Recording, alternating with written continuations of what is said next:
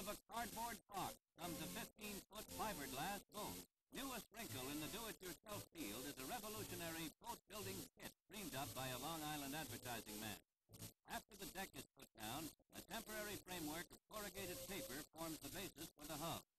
A long cotton jersey stock fits over the flimsy framework with the aid of a little pulling. That's the mold for the fiberglass hull. A few staples ensure that the stock is held firmly in place. After that, it is painted with resin so that it will harden.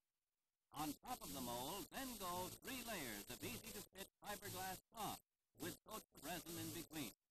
After the corrugated framework comes out, the family has a hull of great strength, and with the aid of an outboard motor and a steering wheel, they're off to adventure on the high seas.